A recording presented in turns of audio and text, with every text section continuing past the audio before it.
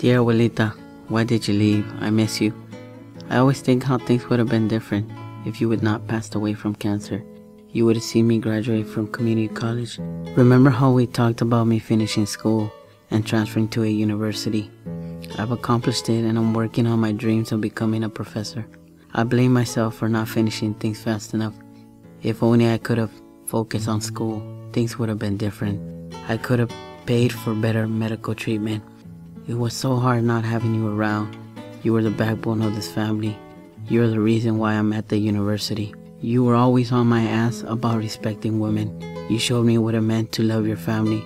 You were my abuelita Celia, my second mother.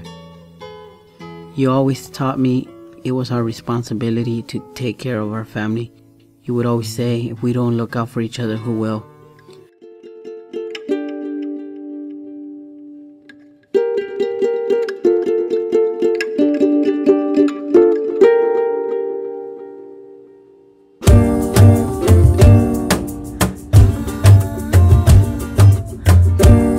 In the streets, it's time to move, y'all.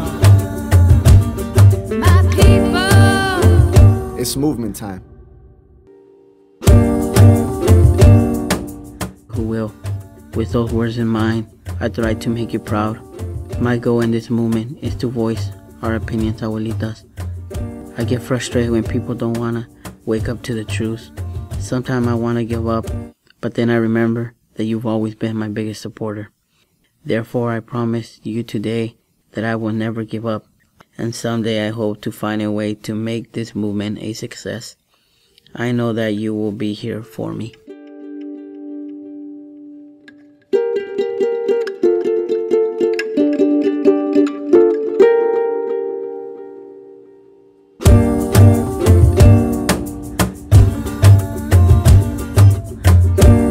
In the streets,